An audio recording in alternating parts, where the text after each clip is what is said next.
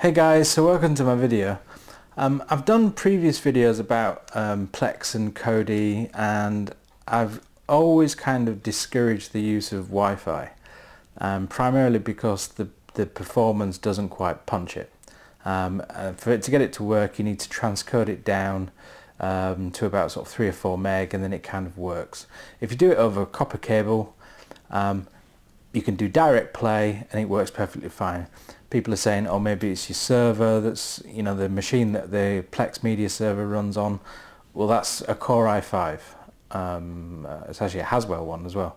So it's not that, and the fact that it transcodes fine on the copper proves that there is no problems. And also my own home theatre, which is a proper PC, also doesn't have any issues. So it's purely down to the Wi-Fi's throughput. Now, before I was using one of these little sort of Wi-Fi dongles here, about £4 off of Amazon. Great if you just want to do a little bit of work, but I think for trying to pull 1080p material, it's just not good enough. So today we're going to be testing one of these. So let's see what the difference is. And we're going to do some tests with Plex. So let's see how we got them. So what we're going to do first of all is we're going to test the movie out on a copper cable, and we're going to use that as a baseline. So just to make sure that there's no issues with the server or, you know, the network speed, the Pi can handle the movie, etc, etc. So we'll just test that first. What we'll do is we will go into preferences and just confirm that we are on direct play, which we are for both of those, and just to prove that we are on 1080. There you go. So that's 1920 by 1080. So that's all fine. So let's go into setting our baseline movie. Now obviously I can't play it for long for copyright reasons. So we'll just kind of use the universal intro just as a test, really.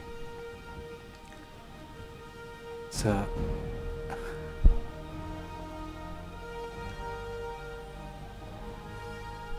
that seems perfectly smooth.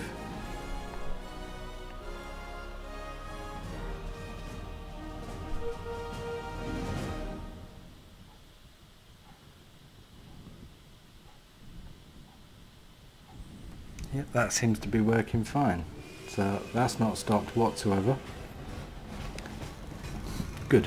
So what we'll do now is we will switch over to our little Wi-Fi dongle to see how the performance is. So what we'll do is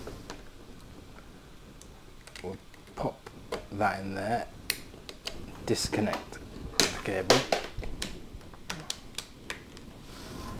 and just reset the Pi. So let's boot it back up again on the little Wi-Fi dongle.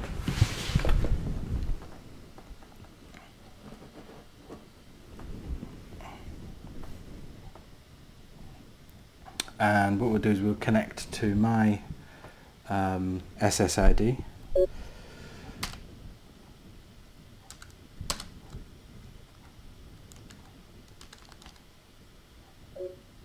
There we go. So we've found one.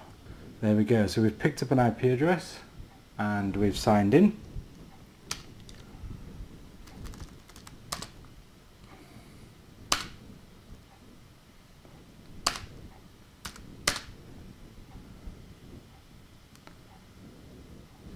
Please wait.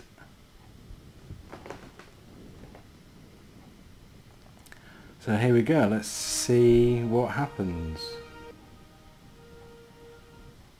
Oh, what do you know, it stopped.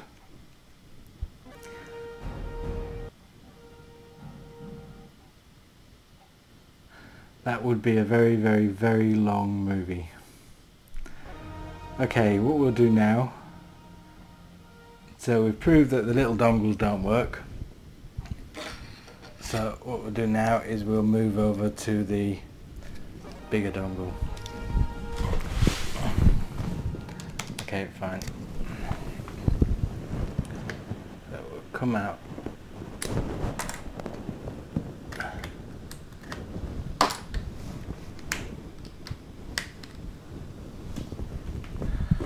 So we'll just reboot as Pi again.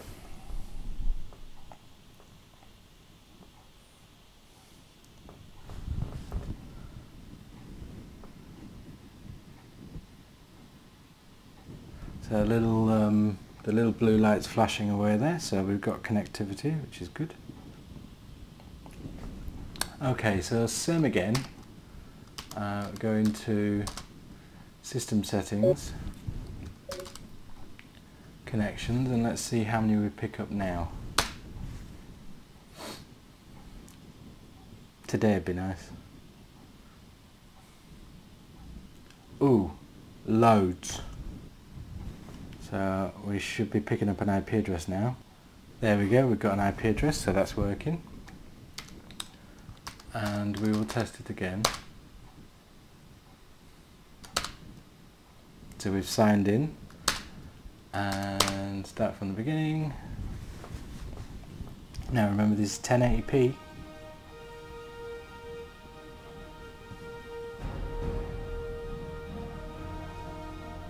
Seems to be handling it.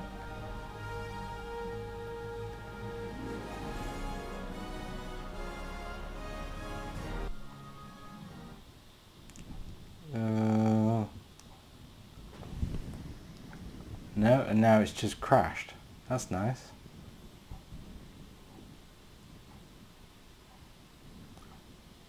Okay, it's crashed.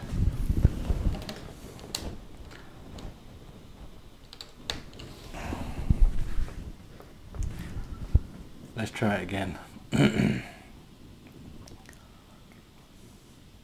It is promising though, because we got further.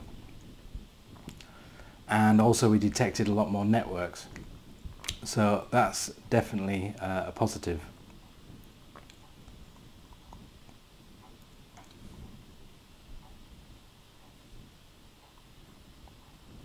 Come on. Pick up the libraries. There you go.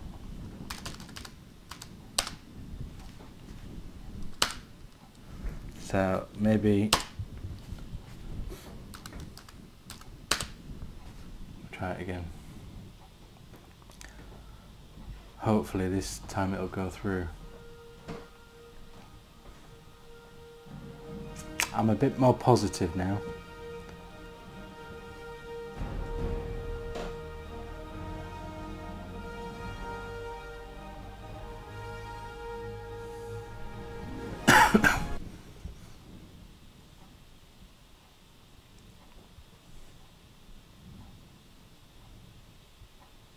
No, it's not happy.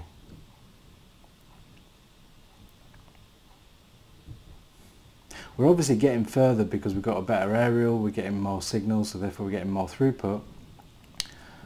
But it's still not enough. In fact the whole thing's just locked up again.